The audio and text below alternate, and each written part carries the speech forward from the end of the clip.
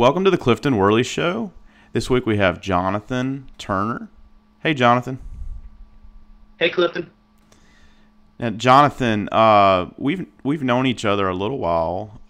We've met once or twice, and you live not too far from me, about an hour and a half away. Over in, are you still in Hammond, Louisiana?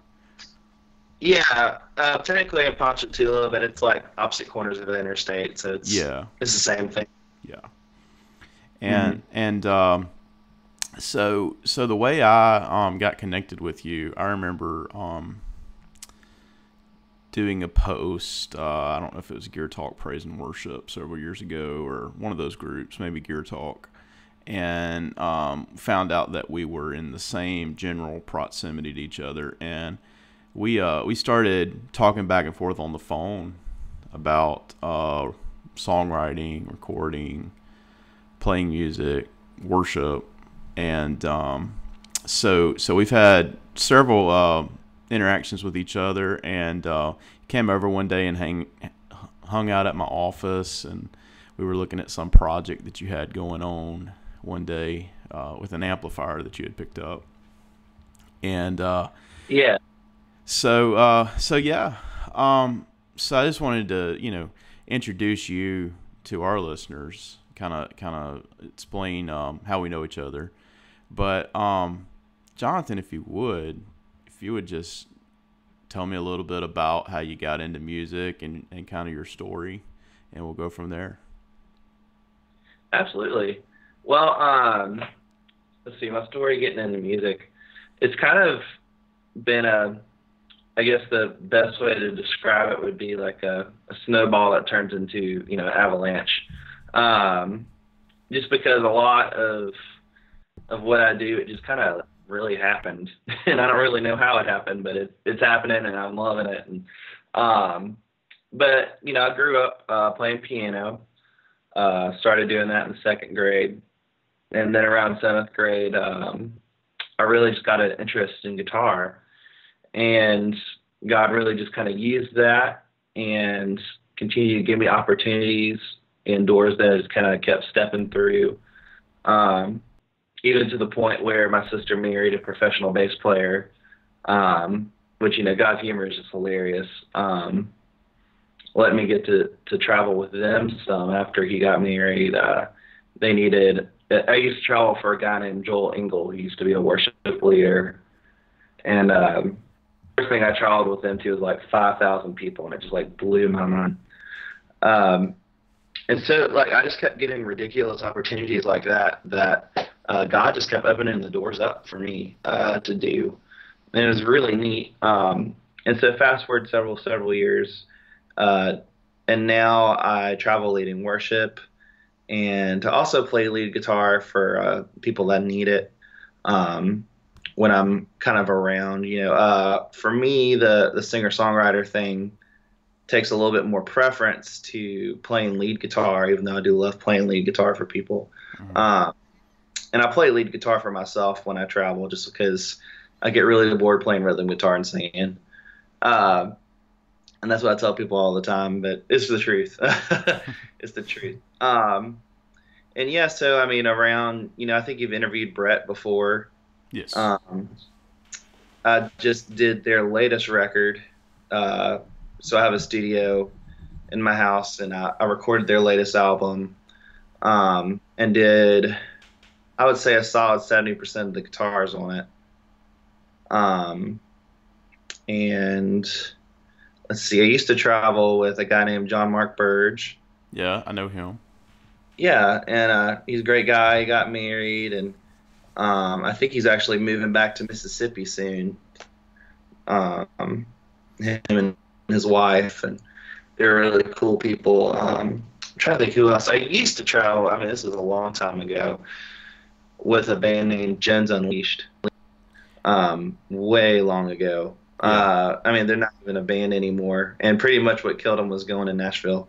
And if you're listening, any Gens, I love you guys. But they all kind of went their separate ways once they got to Nashville. But it kind of essentially the the weird and random musical journey has started, I guess, when I kind of playing for a lot of different people was, I guess, in 2010 maybe. I started just playing in kind of a local garage band near my house. Mm-hmm. I think the name of our band was something stupid like Seconds from Heaven or something. Mm-hmm. It was really cheesy, and so we started traveling a little bit, but the shows we kept getting were like not conducive to our style at all. It was like, kind of a Switchfoot type style, playing with like Metallica type bands, Yeah. and so it was just really weird. And I mean, I didn't really get kicked out, but me and the drummer were both kind of like drummed out, so to speak, mostly because they had a lot of grand visions that we just didn't share. Like, for one, they wanted to practice every day of the week. Yeah. And they wanted us to drop out of college. Like, just kind of, not really practical things. And I mean, on top of that, at this point, we had made $0, like, right. going in $0. And I mean, for me, it's not necessarily about the money. Like, God called me to travel and to do music, and He provides. But at the same time, I gotta pay the rent. Like, Mm-hmm. there's that moment where you say, oh, like I have to keep the lights on this month somehow, and God provides for that every time. So anyway, me and the drummer kind of vacated the band, and they went, and eventually they imploded. That happens with a lot of local bands. They just eventually implode. Yeah. And so, fast forward about 6 months, and we had played a show with the Jones Unleashed, and they were like, hey, can you come do lead guitar for us for this thing, because our guy's out. And so that's kind of like the chain reaction that happens is you play with, different bands, and you get connected to another band, and then something happens and you start playing for that new band. Yeah. And so, Which is pretty common, yeah. Yeah. I played for Jones for about a year, and then I graduated. We all graduated college at the same time. We were all the same age, and they were like, "We want to go to Nashville," and I was like, "You guys have fun. I'm staying here." Mm-hmm. And so, mostly just because I couldn't really catch their vision for moving to Nashville, and plus, my girlfriend, now wife, was living here, and I didn't want to move away either. And so, I stayed here, and I was on staff at a church. At this point, I probably would have been on there for about 4 years now, 3 years. And let's see what happened then. I started traveling a lot more by myself. Started leading for Fuge camps. I've been leading for them for a while, but that was my first summer. It was back in 12. And come on, Jonathan. Getting my head to work this early in the morning. Oh, yeah. And so then after that first summer, I connected with John Mark, because John Mark used to be in Jones. Yes. And so I started playing for John Mark. And, I've played on and off for him the last several years and recorded a couple of his records. And I got connected up with Brett through the Jones Unleashed as well, because I'm connected up with their pastor, Dean. And Okay. I mean, now we all go to the same church. And so, like, it's just kind of like thing goes into another thing that goes into another thing in terms of like me playing for people. Mm-hmm. Leading worship, it's kind of that way too, like traveling and stuff, but it's more like, it's kind of more like good old boy politics, like you got to know the right people. And, when you befriend a youth pastor, they want to bring you in Mm-hmm. to lead worship for their students. And I mean, it's more than that too, it's just, for me, it's all about ministry. Like, I get to minister to youth pastors and the students. But that's kind of the essential breakdown of traveling and leading worship and playing. Yeah. And we'll get into some more. There's some other areas I'd like to touch that I about recording and your producing and stuff. We'll get to that in a minute. But Oh yeah. yeah, it's kind of funny. all those guys that you just mentioned, except your local band that you were originally part of, like I've crossed paths with, and I live in Poplarville, where Jones Unleashed was based out of originally, and then John Mark Burge, he's a Poplarville guy. Actually, John Mark Burgess is funny. He was like, I think, in junior high when I was in college, and I was friends with his sister. She was our Baptist Student Union like president at the time. Mm-hmm. And so, like, yeah, I actually knew his sister, and then he was like this real young guy, and I'm a good bit older than, I guess, the Jones guys and John Mark, and I'm a little bit older than Brett. Brett's a little bit older than those guys, and so yeah, I'm kind of the old guy on the scene. But yeah, Nothing wrong with that. no, matter of fact, Brett, back when I was in my first band outside of like a church situation, we Mm-hmm. brought Brett in, and that was like his first band he was in, and he was playing keys actually. And when I left that band, he kind of took on. I think he ended up like playing bass or guitar, and he kind of started leading worship and having his own bands, kind of fronting bands when I had left town. And so when I came back, like all these dudes are, in bands and playing music, and it's kind of funny. But yeah, it was really good to see that, and so it's been interesting to see follow you guys and all the different directions you're going. I know like Jones Unleashed. Um, the one of the guys, he's a worship pastor down on the coast at a church now. Yeah, Kieran. Yeah, Kieran, Yeah. and Couple- doing some interesting things down there. So yeah, so I think I started talking to you about the time that you left Jones, because I know they had Mm-hmm. just moved to Nashville around that time, and Yeah. you were leading at a church, and I think you at some point in that you made the decision to kind of go out on your own, and you were doing fuge camps during the summer, and then you also started school down in New Orleans. Yeah. And so, just really busy guy. I follow you on Facebook a lot, and you're always doing something week to week. I know, like during the summer, I really enjoy like all your recap videos that you throw up, which you did that night. You'll be playing to a crowd of teenagers, and Yeah. and it's really it looks like some really awesome stuff that you're a part of. So what kind of happens in the fall? I know like all summer long, about every week you're gone and you're out playing these camps and traveling, and are you stay as busy during the fall? Last fall I was really busy. Like, and that was kind of, a little bit more of our calling into ministry. We were traveling. I was at my church and traveling, but I'd been at my church for 8 years. Hmm. And last summer, so in 2016, God just kind of said it's time to step out and have faith and go. And so that's what we did last August. And man, it's been busy. Hmm.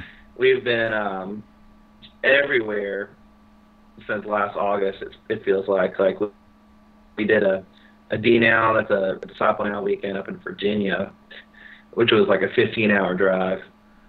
And then we did another one down in Bradenton, Florida, which is another 12-hour drive. So it's like those kind of things just kind of happen for us a lot. Typically, our fall is a little slower, and that's kind of the season I get to play for a few other guys around. Usually in the fall, there's a record that I'm doing. And so there's usually a record that I'm producing. There's usually songs that I'm writing. I teach private lessons during the week too, just to kind of make up the difference in our budget. Mm-hmm. And I also I got blessed with the opportunity to lead worship for students on Wednesday night at a church, which Wednesdays I hardly ever travel on, so it's still nice to be able to lead worship somewhere once a week. But falls are typically a lot slower, and it's a lot different types of things, like fall retreats, winter retreats, back to school retreats. Compared to the spring, the spring is always way busier for us. And it feels like, we came back home around July, like mid-July, and we had one more camp after Fuge that we did. And so I've been sleeping a lot the last few weeks, and it's been awesome. Mm-hmm. I feel like I've been going since January, and it's just been kind of nice to. Are you going to New Orleans for school right now, or? I actually graduated last December. Oh, that's right. Yeah. And I got, no more school for me. That's awesome. I got an MA in apologetics, and that's just a really big word for defense of the faith. And I think it's really something that goes well with leading worship, having a really strong theological foundation. And, I really believe, I think musicians are given the stereotype of just kind of being dumb and not studying very much. Some days that's the case for me, I'd much rather be playing music sometimes than reading. But, no, I really enjoyed getting my degree, and it really helps me out a lot. And just a lot of conversations, and it helps me pick songs I'll play.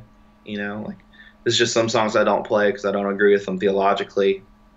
And there's a lot of weight on that in terms of, in the scripture it talks about, Jesus talks about, if you lead one of these little children astray, it's better for you to have a millstone tied around your neck and thrown into the ocean. And so if the songs we're singing, this is theology lessons. This is 3-minute songs that people are going to be remembering, 3-minute sermons that people are going to be remembering. How important is it for us to have correct doctrine and theology in that, and to not lead our churches, our congregations, or anybody that listens to our music astray? And so that's kind of a lot of the motivation behind me getting an apologetics degree. I just want to be able to handle the Word of God accurately, effectively, and to lead people where God wants them to go. Okay. Cool. Now, your wife was going to school with you as well down there last time we talked. Is she finished up? Is she still going? She also graduated, and she has the same degree. Currently, she is one of the directors for a website called Women in Apologetics. Mm-hmm. And it's going a lot of places. I think they're about to have, it's kind of a newer website, and the management of it just changed recently to where they're taking the vision of it a little further than where it was. And so they're actually planning their first conference in January in California. Oh, cool. Yeah, it's gonna be huge. They're gonna love it. And so she deals a lot more with that kind of thing. Yeah. Now, is she a musician? She is not. No. And I think it's kind of a blessing in disguise, but I'm not sure. I dated 2 girls before I married her, and they were both musicians, and both those relationships failed. So yeah, I think God had his hand in it. Yeah, I married a non-musician as well, and I think it kind of centers me a little bit, instead of just being all artsy and following that. I do, but it kind of keeps me a little grounded and kind of centered back into the real world. Yeah, and I think that's something that's hard for musicians too. I think emotionally we try to connect, and rightly so. We communicate through music, and our emotions kind of get left on our sleeve a lot in terms of just everything we do. And in that, we tend to find our identity in music, which it's not, especially as Christians, as Christ followers. Our identity is not found in anything that we do, but what Jesus has done for us. And so that helps me, kind of the same as you. That helps me stay grounded and know that, like, hey, like my identity is not tied up into the performance of me playing this guitar part. Even Hmm. though I want to nail it, like I want to, and I'm gonna nail this guitar part. Like my identity is found in what Jesus did for me. Yes. Um, Yeah. and Yeah, it also absolutely. helps me beat that. It also helps me beat that stereotype of musicians that literally just play music all day. Because I'm not that guy. Like I compartmentalize my life a lot in terms of music. Like I have time to do music, then I have time to chill and hang out with friends that isn't, doesn't involve music, and it just um, helps to give your life breadth instead of just one focus that everything's wrapped up in. Yeah, I think, yeah, I want to talk about that a minute. I know that I found myself in the past when all I did was focus on my music, like as my like career as a worship leader. Hmm. I found myself down in the dumps a lot, you know, because like, oh, this expectation isn't being made, or I'm frustrated because this isn't happening or whatever. And I found that the more like multifaceted that I allowed my life to be, that I was filling those other voids in my life, and Yeah. so like it's easy when you're a creative to find yourself stuck in ruts and stuff, and you don't know how to get out of them. But like the best thing may be to network and interact with other people who aren't necessarily like in the same place you are in life. And Yeah. that's finding people who are a little bit further along the journey than you are, people who are completely outside of your field, who make you kind of question what you do, Hmm. and are even being held accountable to somebody like that. But you find yourself like, I know a lot of worship musicians, like our worship leaders, who music has kind of become their job, and their hobbies are not music related.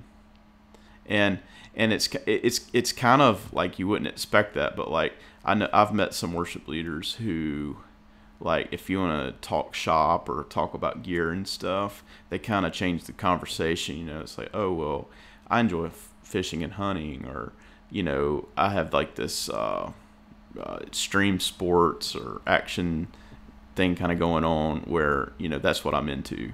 And it's just kind of interesting, like how multifaceted that world is, and like all the different just because a guy can sing well and play well doesn't mean that he wants to talk about guitar pedals or amps or Yeah. that kind of thing. And so it's interesting. And then like the kind of the world where I'm in right now is like everything's gear related. Like a lot of my friends are really into gear, and they may not be professional musicians, but like even like a lot of our listeners, they're heavy into gear. Yeah. um Yeah. which actually, you are a pretty big gear guy from Oh talking yeah. to you. Oh yeah. I mean, like I have, I love diversifying, but man, I have zero hobbies. Like, uh, just because, like, well, for one, I don't have money to have an expensive hobby, Yeah. Uh, but like I really just enjoy, like, I do play a lot. I mean, I'm probably either leading worship or playing 5 days a week. Hmm. And so when I'm at home, I'm just really like to set all my stuff down just to chill and do different things. I mean, one thing I'm kind of doing right now that's, I guess it could be considered a hobby unless it really produces something, is I'm trying to write a book. And Okay. like it's just kind of like a different fun thing that I'd picked up. But I mean, I love playing video games, but yeah, no, I'm a huge nerd when it comes to gear. Man, I love talking about gear. Um, and I'm not always the guy that's gonna change. Like, I have some friends that literally it's like the flavor of the week. Like they just change. They have a different guitar and amp every week. Mm-hmm. And I mean, my pedal board has looked the same for a while. Like in terms of, I mean, I might get one or two new pedals a year, and my amp setup now I think is becoming very consistent, and Yeah. guitar's pretty similar too. I've been playing the same guitar for 2 years, and I really like it a lot. Let's Just talk kind of my thing. about your gear for a minute, if you don't mind. Yeah, That totally. guitar. What's the guitar? It's a Moniker, is what it's Okay. called. Yeah, and I I think got I've a played sponsorship. that. You brought it over one day. Oh yeah, I mean, I love it. It's let's see, I'm kind of looking at it right now. It's kind of similar to a Duesenberg type style, Mm-hmm. but actually the thing it's the closest to is if you look at the oh shoot, what are those amps? Man, it's gonna hit me in a second. Uh, ah, what are those guitar amps? Um, the Thunder, what's that JHS pedal? The Thunderbolt. Yeah. The Supro. Yeah, the Supro guitars they just Mm-hmm. put out. It really looks like those guitars. Okay. Yeah. And Yeah. which I can see that. yeah, which I think is really funny. Like, I mean, they were made in the '60s, and then I got mine 2 years ago, and then the Supro guitar came out like a year ago, Mm-hmm. and I was like, wow, they like ripped off my guitar, like, um, but no, I mean the company themselves, like Moniker, they just build custom guitars, and you get to go on their website and design what you want, and they'll build it for you. They'll give you a good payment plan, and usually they say it takes about 6 weeks for them to build a guitar. That's not And bad. so, yeah, it's not a bad turnaround at all. And they'll ship your guitar to you after two payments if it's ready, which is pretty cool. They'll do like four payments of no interest. So they gave me a pretty heavy discount. My guitar should be like 2,500, and they gave it to me for 1,400. Okay. Um, and it's a dual TV Jones, Bigsby type of guitar, with maple neck. I like a bright sound, Mm-hmm. uh, because I do a lot of lead stuff, and it kind of nails it. It definitely doesn't have any chunkiness to it at all, though.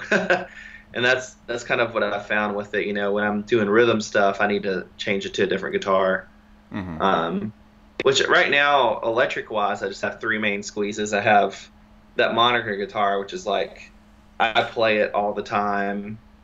At least 90% of the time on stage, and it sounds good. It sounds like a worship guitar. It's really bright and jangly. Mm-hmm. Is the correct terms I use. The other two guitars I have a Mexican Telly that I put Kinman pickups in. Kinman, from what I've been told, I don't know how accurate this is, but this is what I've been told, is that those are the type of pickups Brad Paisley uses, is Kinman pickups. Okay.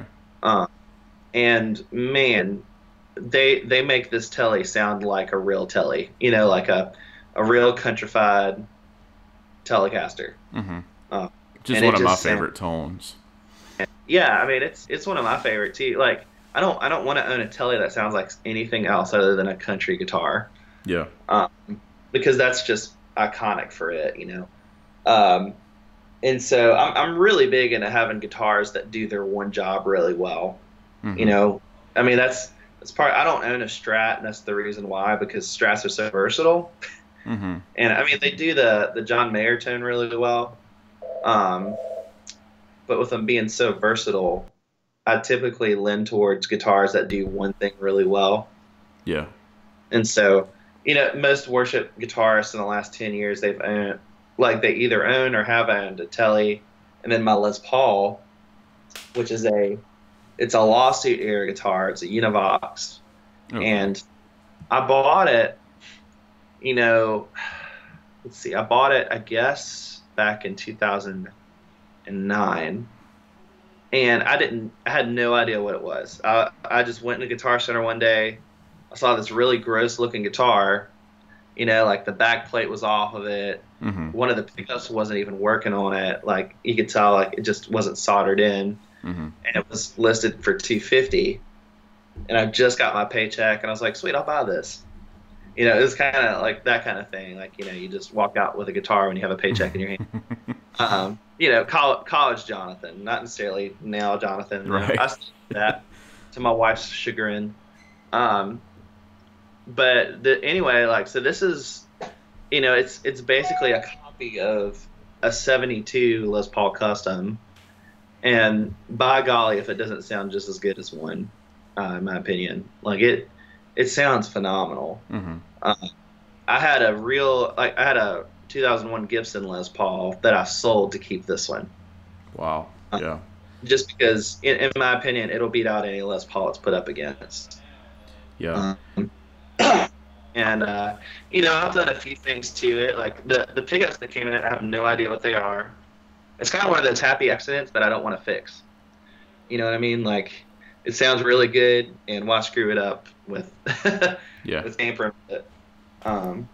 Yeah. But the pickup in it says Larrivee, which I'm like, what the heck? Yeah.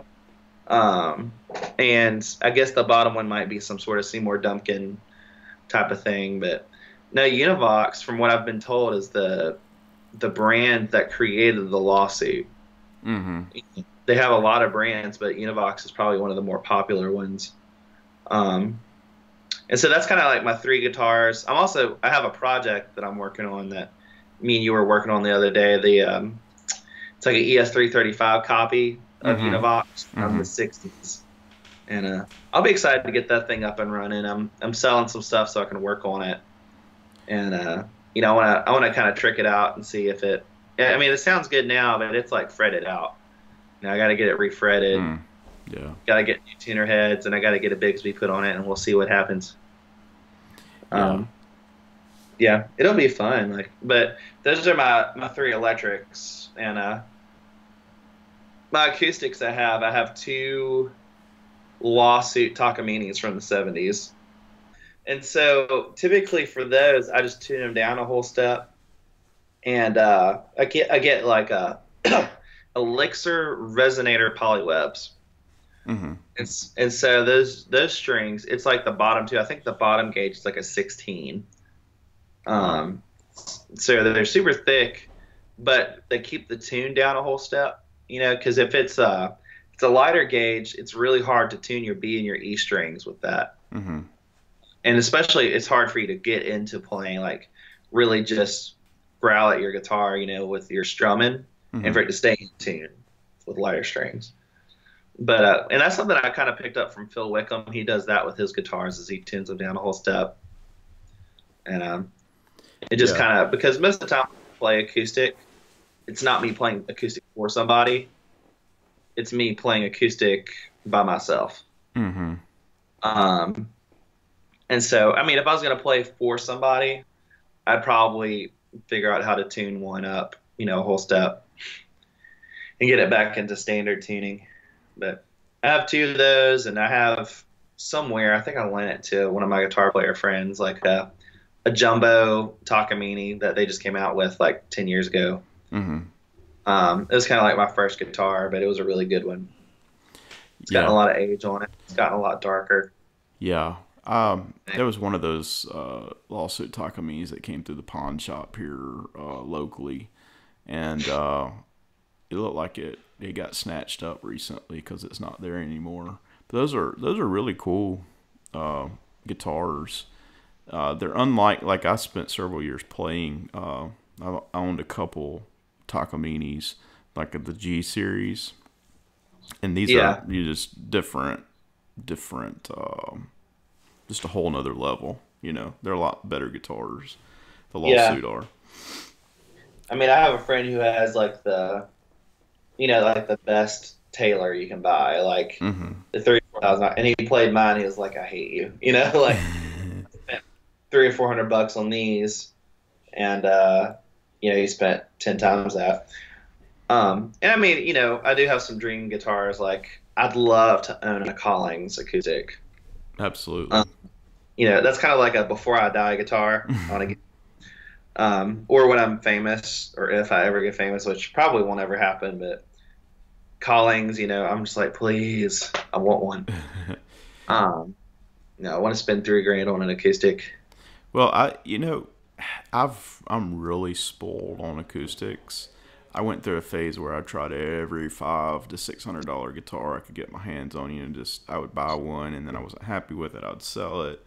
And I kind of spent a couple years doing that kind of thing, and then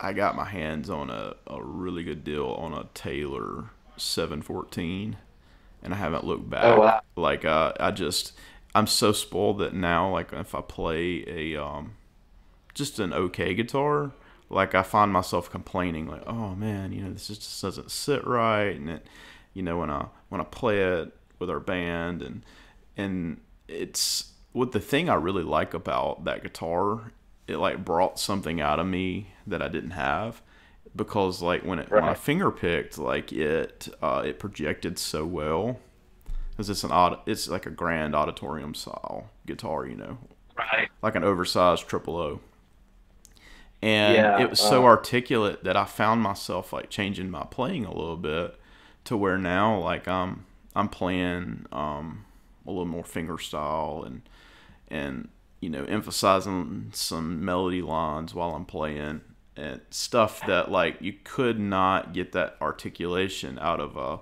guitar with laminate back and sides. And Right. so I'm kind of spoiled there. uh, and I was actually thinking the other day, this is me going off on a tangent, but Oh, you I was thinking the other day about I'm planning on going to DC in about 7 weeks to the Awaken to Uh-huh. Dawn thing, and so I was thinking, man, I really don't want to be toting my Taylor around, you know, in the middle of the night, riding the metro down to the National Mall. I don't really want to have that. But then I got to thinking, for me to be happy with a guitar and not be frustrated, like I'm probably gonna have to be in the $500 to $700 range, like right off the bat. And then I'm like, why am I gonna do that? You know, why am I gonna Right. spend that kind of money? So I don't know. But if I could run across Yeah. a really good beater, for a couple $100 that sounded pretty good and fretted out good and projected pretty good acoustically, I probably would snatch it up at this point. Yeah. I think I saw recently on either New Orleans or Baton Rouge, like Craigslist, like another lawsuit. So jump on it. Yeah, I'll have to go Lawsuit check back. those out. I've got a friend who's telling me, and this dude is like flipping every week a different guitar, and he was telling me that he's kind of landed on Breedlove, and you Yeah, can, Breedloves are really good too. yeah, you can pick up their like they've got a whole new lineup, but you can pick up their previous lineup, and I think like they were made in Korea, where now like the newer ones are made like in China, Uh huh. but you can pick up like their Passport series that has a pretty good solid top, and it's got, I think, laminate back and sides, but it's got a really nice pickup in it. And you can pick those up for like Yeah. the 200 range right now, like used, when they used to be like $500 guitars. And he Yeah. said for that price, like that's about the best you're gonna find that has good electronics in it, that plays well, that sounds pretty good. And so I kind of got my eye on that. But Yeah, Breedloves are great. Like, I really like the Breedloves from like 10 years ago, though. hmm The newer ones I haven't been too enthused with. yeah, Like, I just don't like the new logo. I like the old logo a little better. okay, Um, I think Shannon Shane used to play one. I really liked it. And I played a couple from that era. Like, I was hanging out with a guy named Jared Espy. He's a worship leader. A couple of months ago, and I played his, and it was really nice. Like, it felt great. Um, but I mean, like I said, like I don't play acoustic enough for me to get a Collings yet. And I mean, like I said, I want to get like I want to sink a lot of money into one that I'll have for 30 years. Yeah. At one point. They used to have some builders near my house. Oh, what was their name? Um, Gosh, I'll remember it later. They used to have some builders near my house that put out like a baseline $1,000 guitar, Okay. and really just before a lot of guys were getting into it. Man, they were good. Like my dad was friends with us, so I went over to his house, and he let me play some of their guitars. Like he's a certified Martin repair guy, Mm-hmm. so like Martin certified him to repair any Martin thing in the South, and man, they were good. But I definitely lean a little bit more towards the bluegrass type of sounding guitars. Mm-hmm. Um, and I mean, I love a good Martin too. Like, when you get above that $2,000 price point, when a Martin is just like glorious. But yeah, I mean, that's my acoustics as far as like amps right now. I have a Goodsell Super 17 that I've had for the last 3 or 4 years. I've really liked it. I played one when I was in high school, and I just fell in love with it, and it's always kind of been like my goal to get one, and I got one, and I just love it. And I mean, it's beautiful amp. They're all built out of Atlanta by Richard Goodsell, and all handmade. I think Yeah. at one point Z Top played one, and some guys like that. But it's essentially, I mean, he builds them out of B3 organ tube parts, Yeah. and I want to say I've had friends tell me it's a very, and it for me too, it feels like an AC type of circuit, but like a really high end AC 30, not just like a cheap one. Yeah. And then a 112 frame, and it's really cool too because it's so small, and I can switch it down to 5 watts, which is really cool too.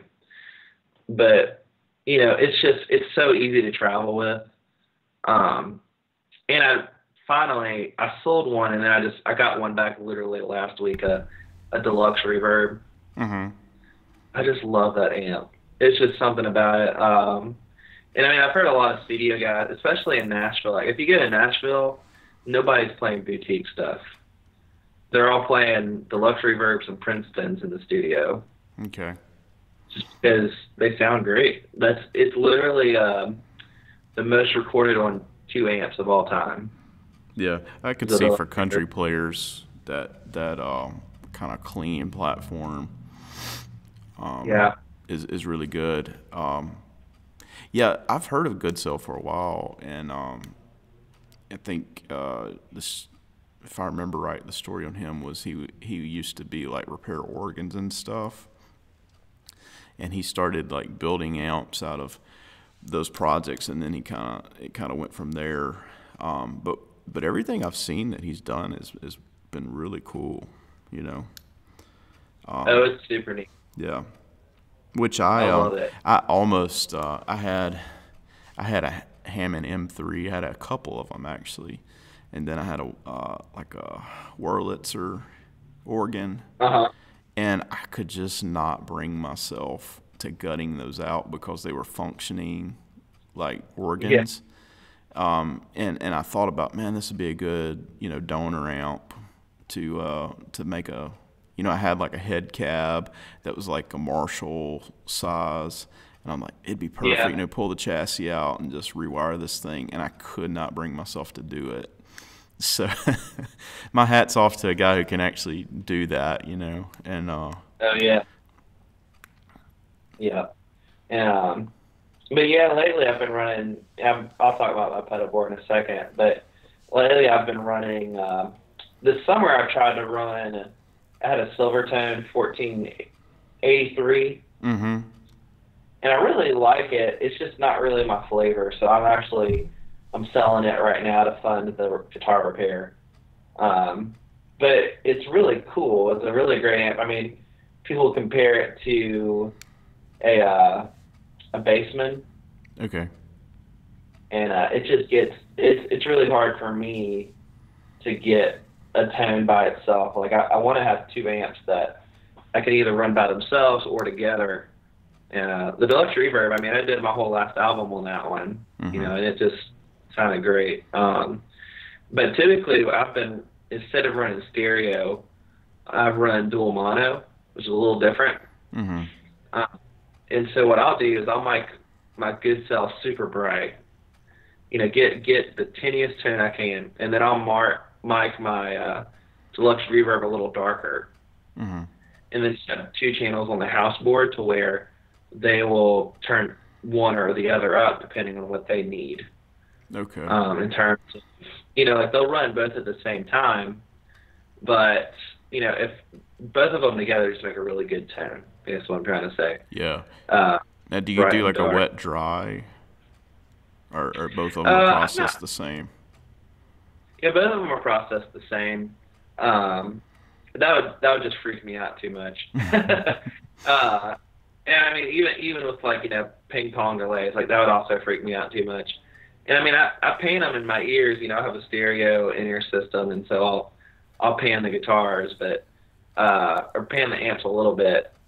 But I just really like that concept of a dual mono, especially because, and I mean, you know, live guys are welcome to argue with me all they want, but on the road, okay, like purely on the road, you never have a true stereo setting in terms of your live sound, because they never run that. There's hardly anybody that stands in the middle of two speakers to get the stereo pan that you want to get in a studio. Now, like in a studio, I'll do it all day long, but just not on the road, because it's not a conducive thing to do.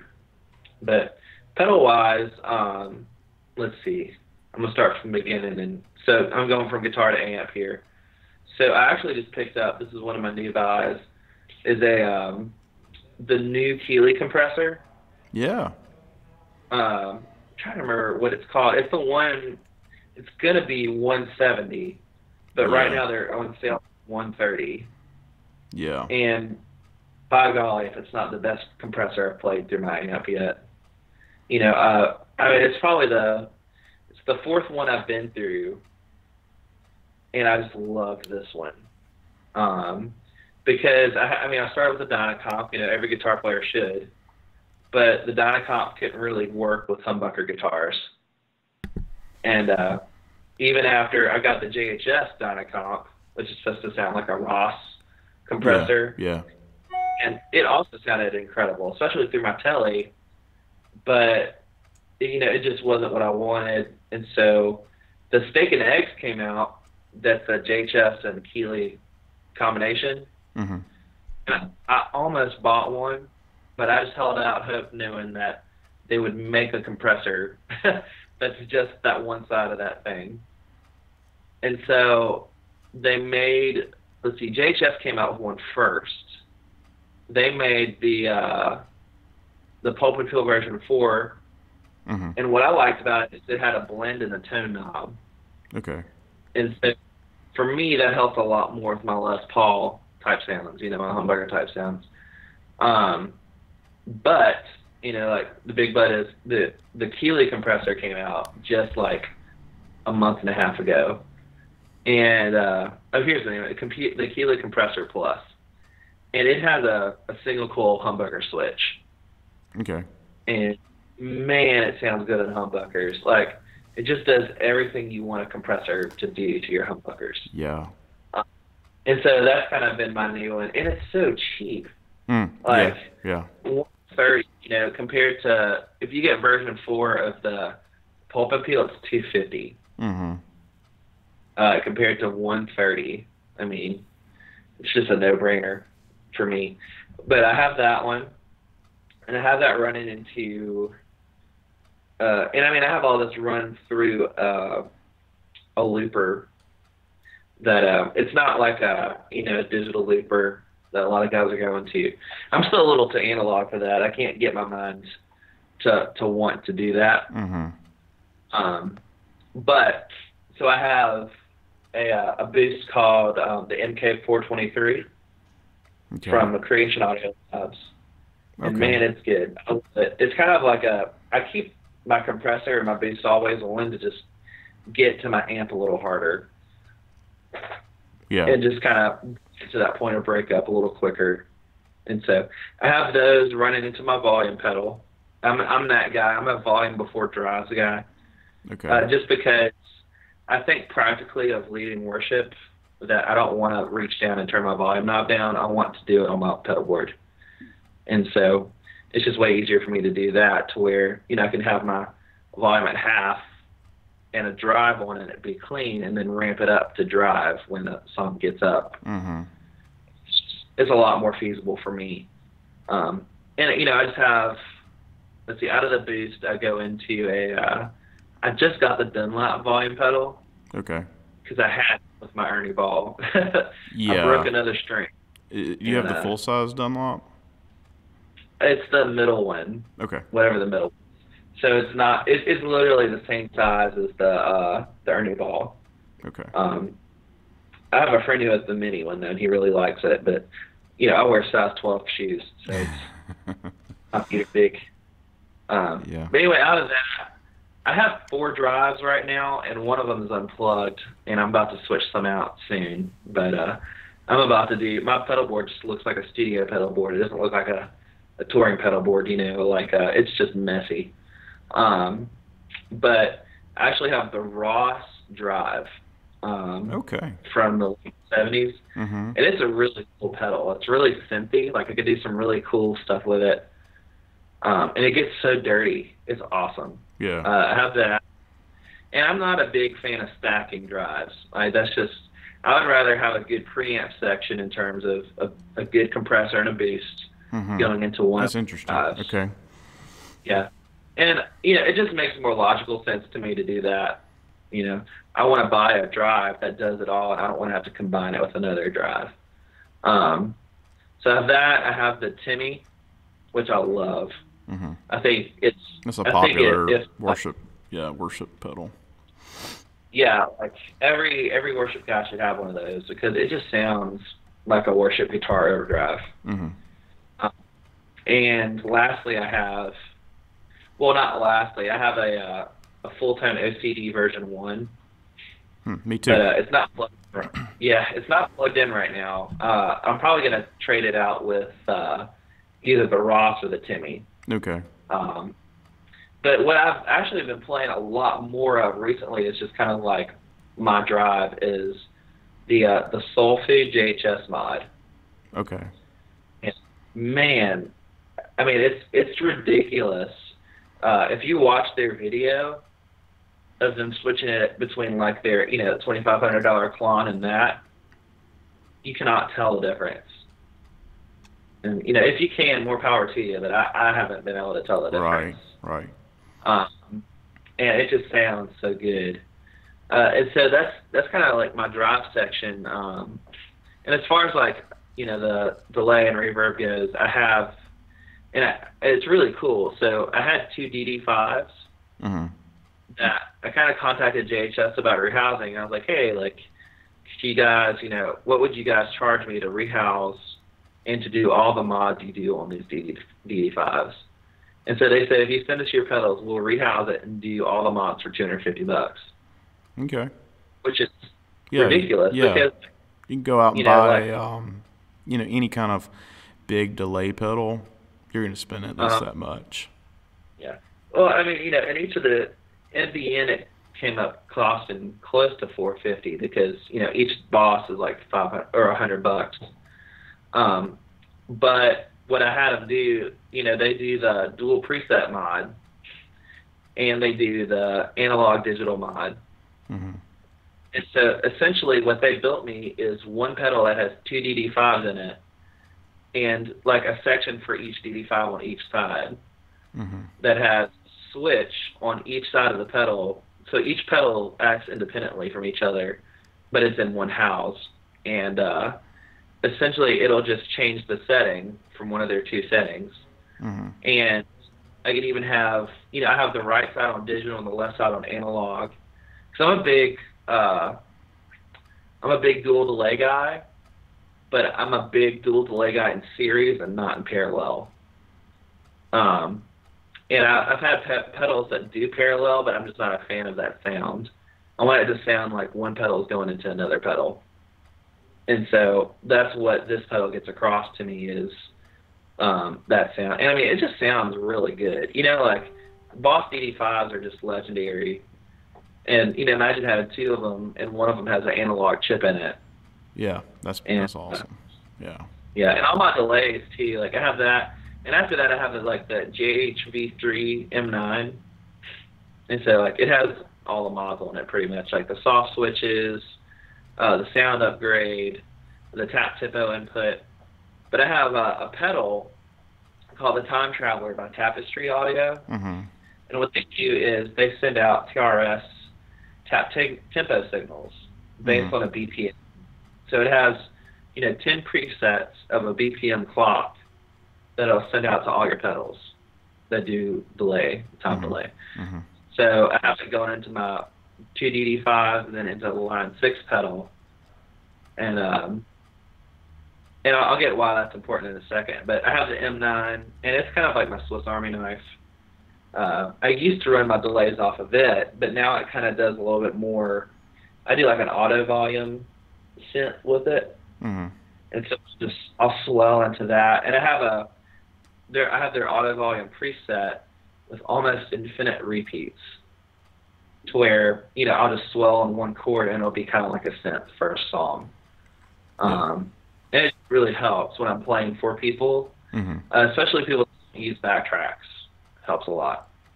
And lastly, the Verb I use, I actually have the RB6, but it's the JHS modded one with the dual mods. So I have just like a normal Verb and then like their mod Verb, which is kind of what I leave on all the time anyway.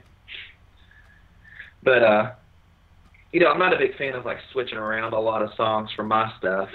I typically keep the sound of my preamp section, the Soul Food, that's what it is, the 2DD5s, and then that Boss Reverb. And when I need other sounds, I'll go to it, but that's my typical go-to. Yeah. You know, for work. That's an interesting perspective into your playing and how you approach it. Yeah, I mean, I really want my playing to kind of be the center of it. You know, like pedals, they're great, and like you buy them and you get your sound and that's it. But your playing is going to take you a lot further than just having a lot of pedals. And that's a lot of my thoughts into it. You know, is I want my playing to be the center point and not the, you know, not the thing that keeps me from going places. And plus, you know, I play too, and this is why the time clock's important. All my stuff live is tracked. And so, you know, I mean, that's what every worship leader really is doing now is backtracks, because you can literally buy them from the artist.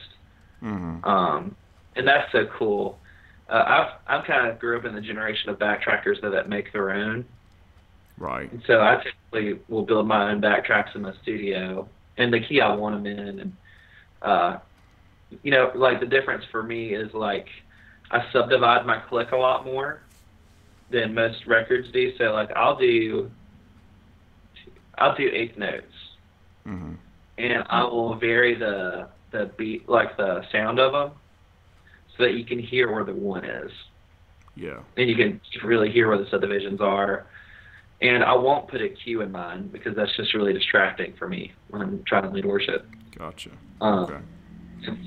And plus, you know, like what I do on the road, it's a lot more artist and who pays the band kind of thing. Instead of it being like a band thing, it's more artist who pays the band. So, you know, I'm paying these guys a lot of money to know their stuff without a cue. You know, that's part of it too.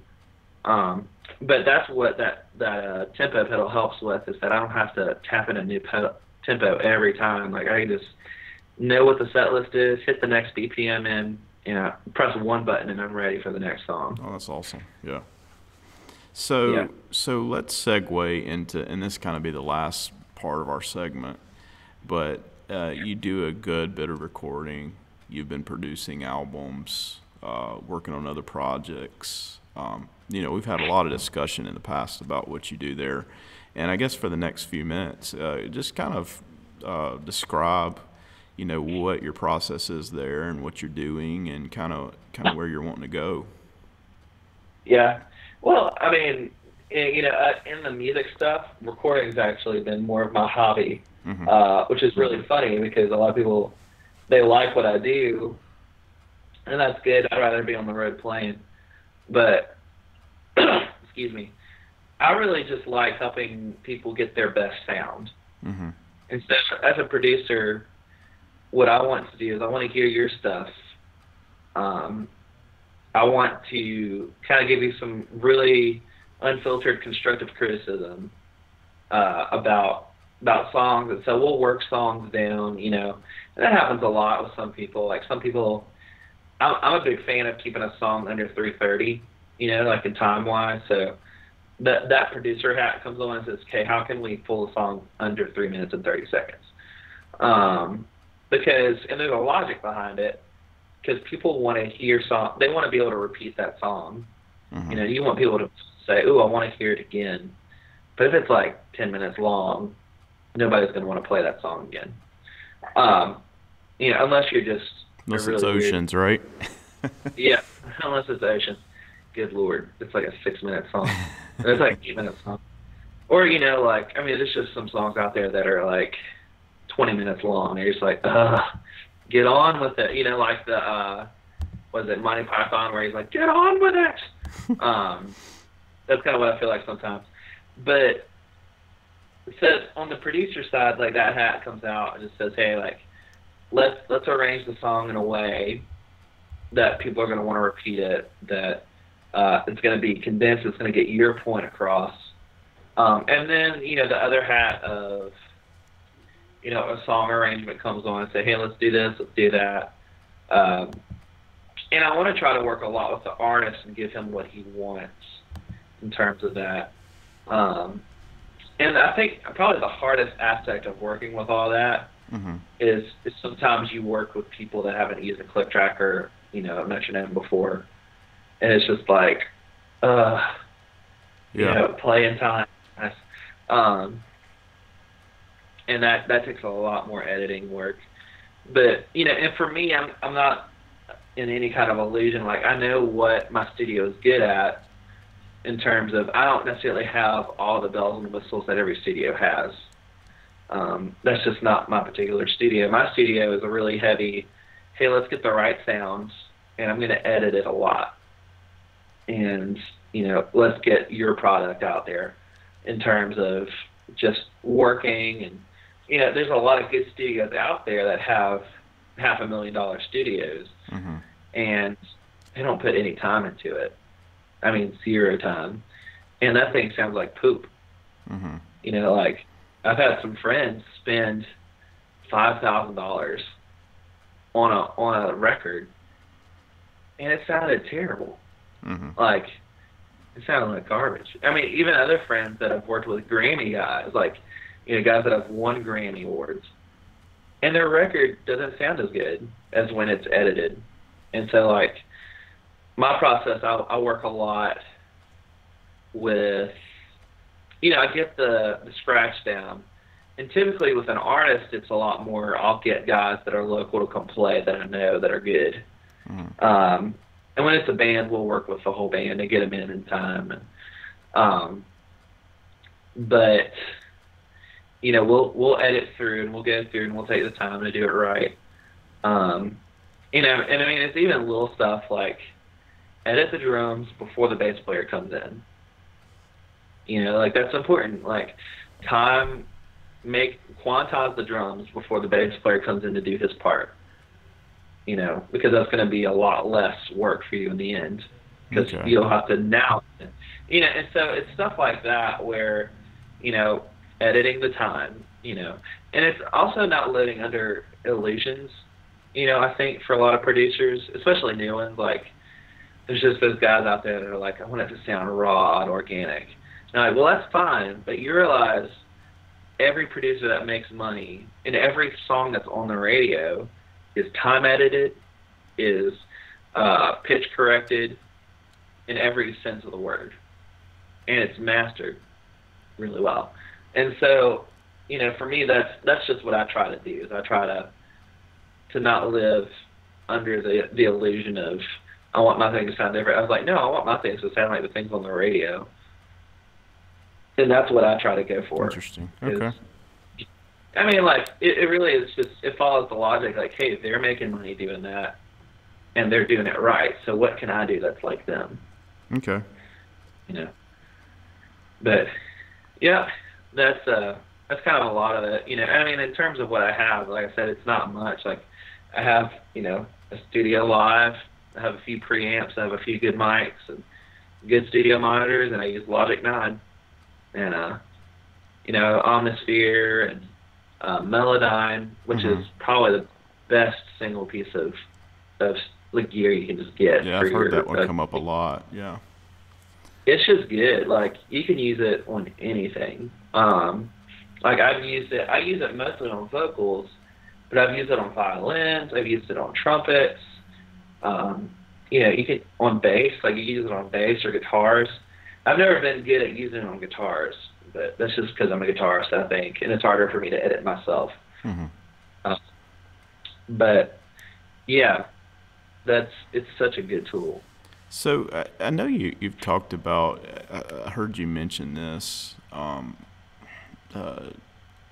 you gearing yourself up to make like one of those big moves to Nashville or like Atlanta or something like that? We'll see. We'll see what doors open up. We'd love to. I mean, it's kind of coming at a point where I've exhausted everything I can here.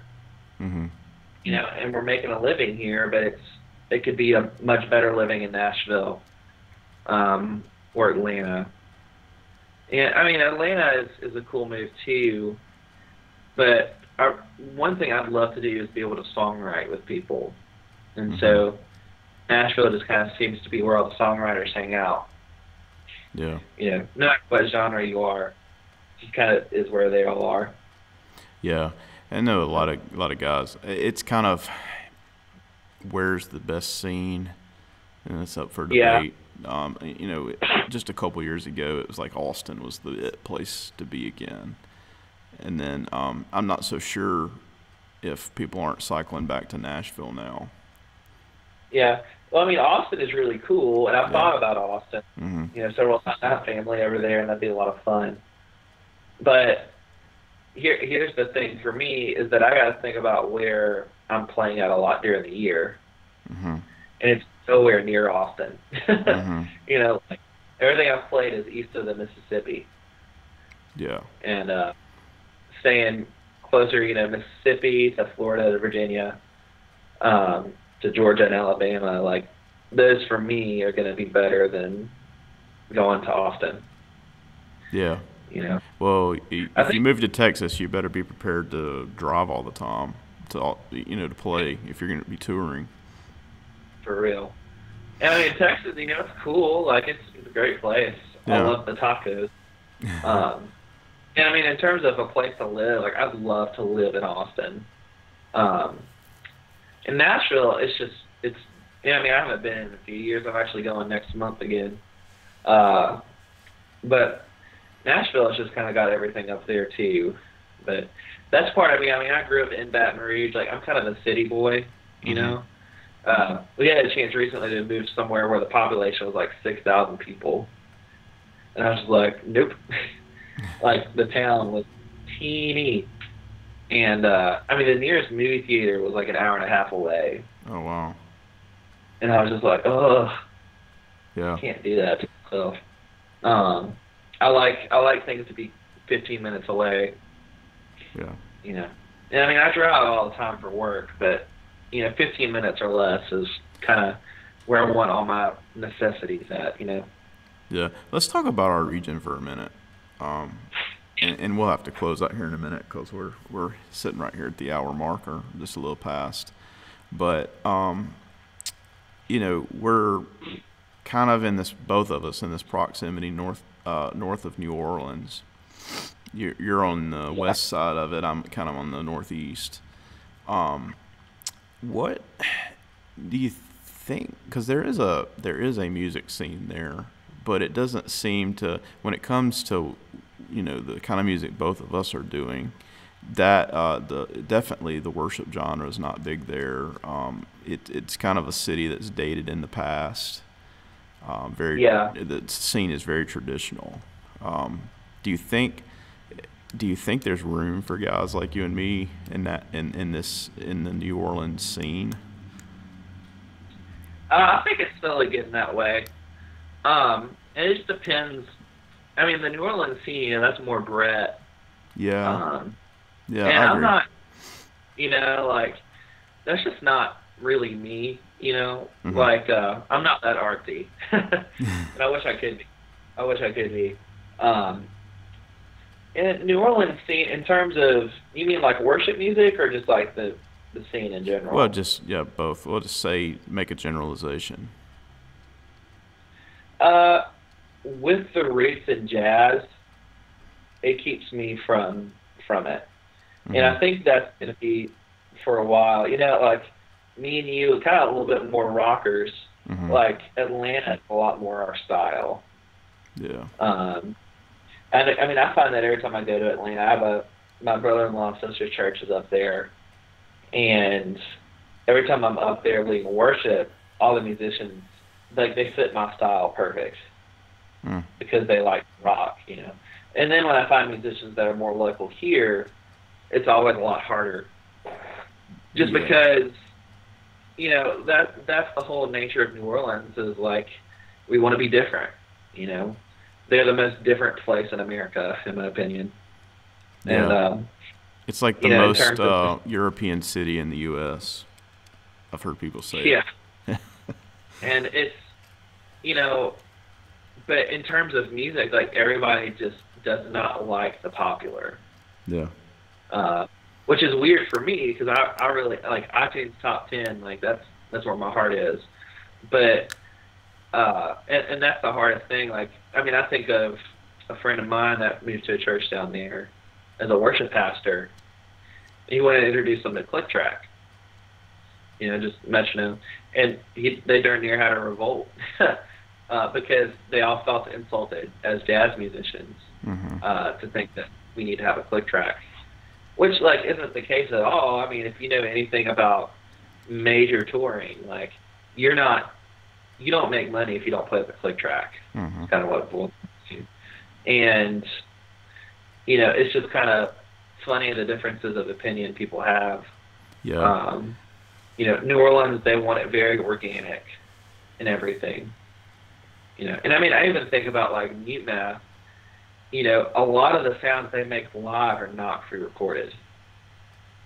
Now they play the Click Track, and I mean their roots are in New Orleans, Mhm. and they play the Click Track, but all the stuff all the electronic stuff they do is all of them there on the spot. Yeah. And that's the style that New Orleans has. And I think Mute Math is probably the best example of what it could be in terms of just breaking out. Yeah, but even they had to leave, and Yeah, and because yeah, you kind of get stuck in a rut in that scene.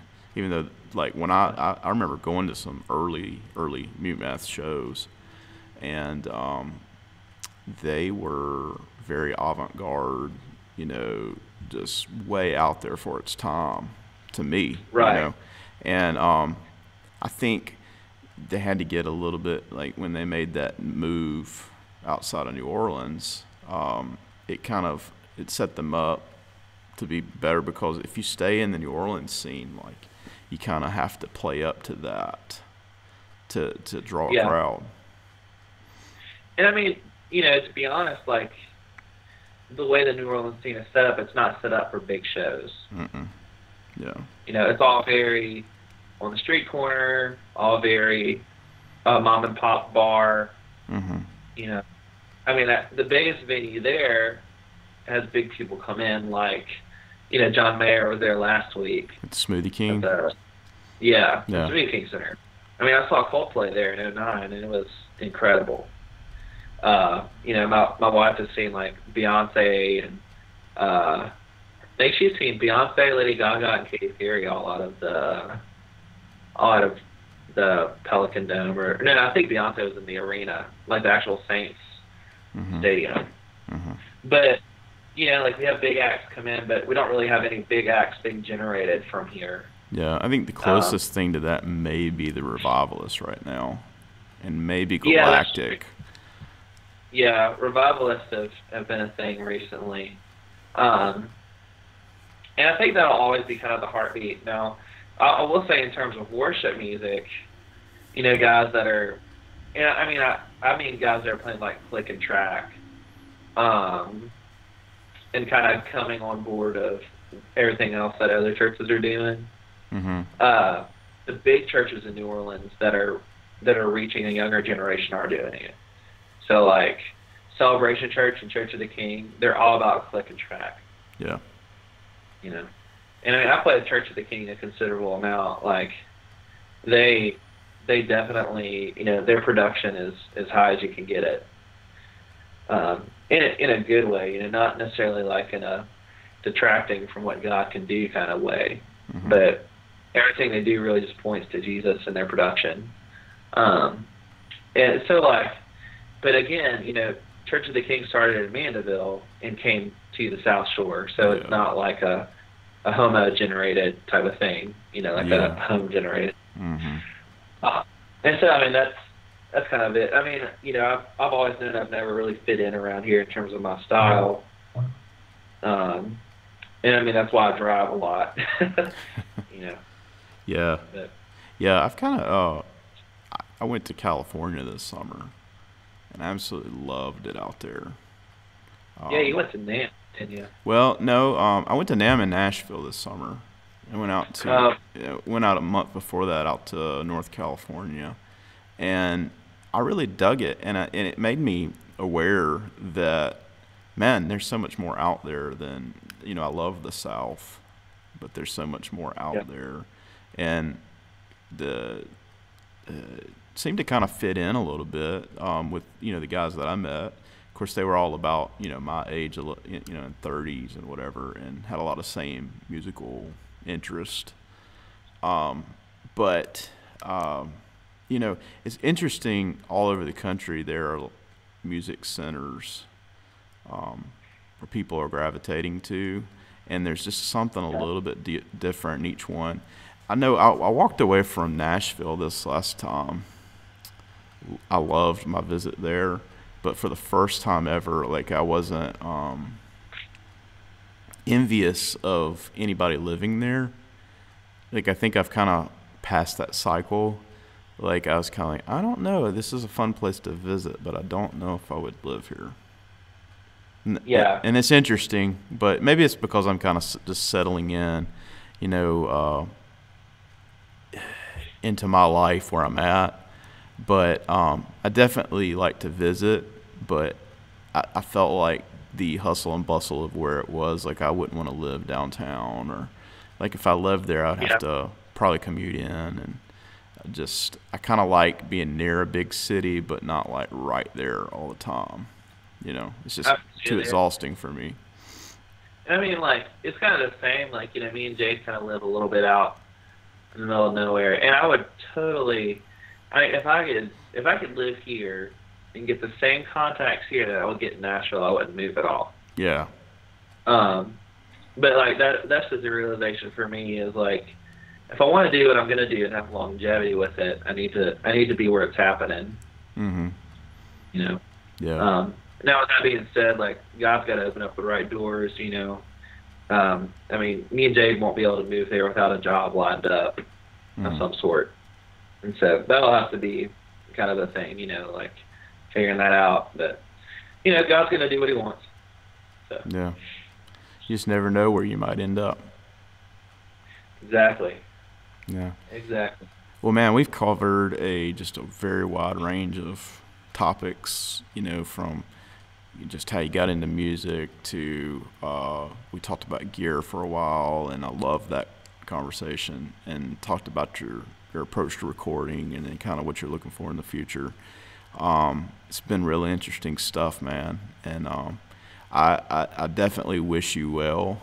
I know that you will go on to do just awesome, great things, and you've got a lot of talent, and I admire that. Thanks, man. Yeah. I appreciate it. I really do. I really do. Thanks so much for having me, man. Yeah, man, it's been a pleasure, and we'll chat some other time, man. Yeah, absolutely. All right. Well, you have a good one. You too, bro. All right. Bye. Bye, man.